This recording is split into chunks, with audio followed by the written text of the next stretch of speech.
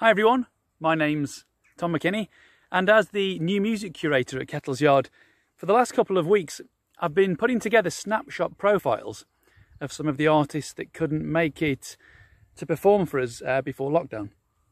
So this latest profile, which has added sheep, this profile is of Bastard Assignments, and they were due to perform at Kettle's Yard in the final concert of the 2020 New Music series in early June. It was going to be a collaborative one-off. They were going to perform some of their own material, but also they were going to join up to perform with flautist Kathryn Williams. You may have seen her own profile that we posted online a few weeks ago. Now, Bastard Assignments is a collective. There are 4 members: Timothy Cape, Edward Henderson, Caitlin Rowley and Josh Spear. And they're right in the middle of what is probably the most exciting area of new music at the moment. And that is music and performance, which asks really interesting questions about music today. So, what is a composer? What do composers need to do to make themselves relevant right now in 2020? Should composers also be performing their own music?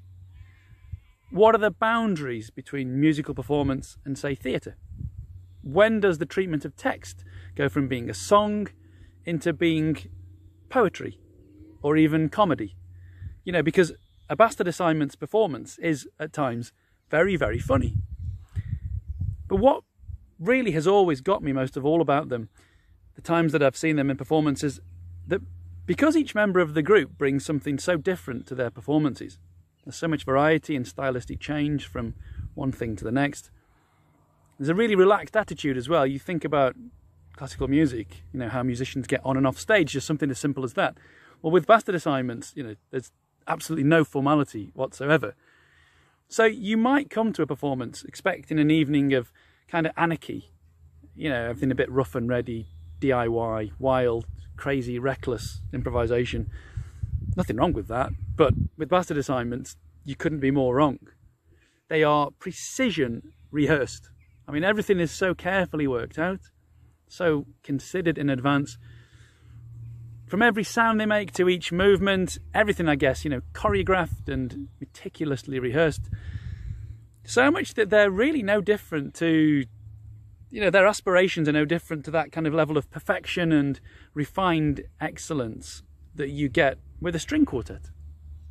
This is really, well, for me at least, it's just a very new way of composing and performing chamber music. So in the webpage below, there's lots to explore. I hope you enjoy the links, and it will be one very memorable evening when Bastard Assignments do finally get the chance to perform at Kettle's Yard.